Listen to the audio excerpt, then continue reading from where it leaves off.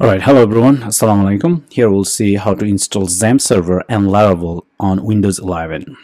Alright, now to be able to do that, first I'm going to open up my browser over here and I'm going to go to download some software. So the first one would be Xampp server. So let's go ahead and do that.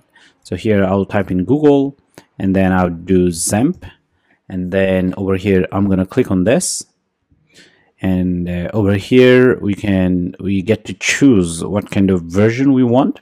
So we want it for Windows, so I'm going to click on this, and here it says that it should start downloading automatically. So we'll see if it does or not. Now after that, here we'll come over here in Google one more time, and here we'll say Composer. Now I'm going to click on this, and it looks like our Xampp server is being downloaded. That's great. And over here we have this Composer. Now we want to download it. Okay, well, there are many options there, and we want to download this one, composer setup.exe. Let's go ahead and do that, and it's also downloading, so it may take a few seconds. All right, so these are the few things that we need to get our environment setup and development setup up and running. All right, now looks like they are both downloaded, so I'm gonna first come over here and I'll select yes, make changes with Xampp server. So double click on that and start installing. All right, now it's booting up over here, and it's some permission related issue which we'll do later. Now here we're gonna click next. Well, here we are in C drive, and then the set folder is not empty, so please select a different folder. So I'm gonna click next, English, and ready to set up. Go ahead and installing. Now since it's a big file, it may take a bit of time, so until that we'd be waiting. All right, and over here it looks like it's done, so let's go ahead and click finish. Now it started over here. All right, and this is one thing we have done, and after that we need to go ahead and find our Composer. Now we know that Composer has been downloaded. Let's go ahead and find it, and I'm gonna click on this open folder, and once I do that, actually it'll install it. So I'll say install for me, and I'm gonna select developer mode, and then we'll click next, and it's being installed over here inside the user, and then it is in, well, Xampp PHP. All right, and then we'll keep it empty and we'll go over there, and well, it's relatively much faster. All right, then, well, we're gonna click next, and we don't need that. Okay, here we are good. All right, now our Xampp and Composer being installed.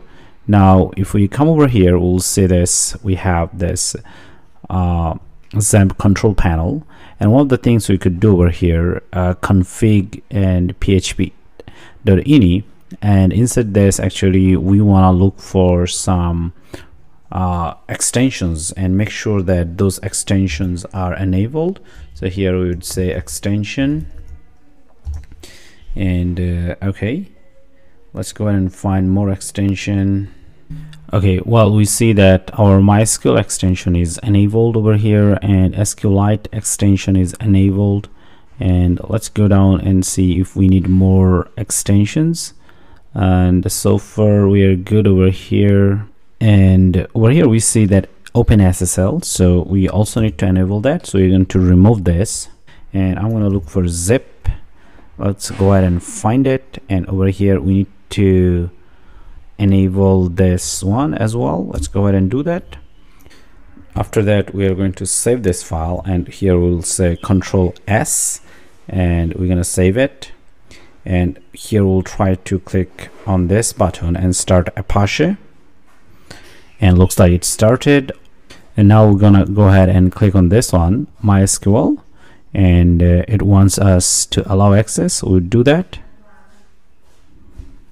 Okay, well, after that we're gonna find our folder, and inside this we'll find Xampp, and inside Xampp we are supposed to see our htdocs, which is this one, and inside this we should have everything and all the projects there. Okay, now we can verify whether it's working or not from our browser. So over here we're gonna type in localhost,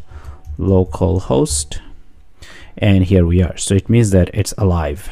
All right, and after that we're gonna take care of our Laravel section. And how to do that: first you need to go ahead and open up a terminal. I'm going to open up a terminal over here, and from this terminal we need to navigate to our Xampp server folder. Now Xampp server is C Xampp and htdocs, so we need to go there.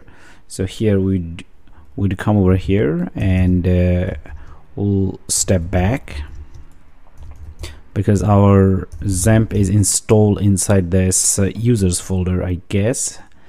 Let me see. Not really, it's inside this C folder, not really users folder. So I'm gonna go back over here, and we do there, and here we do C Xampp. Now here we do cd Xampp,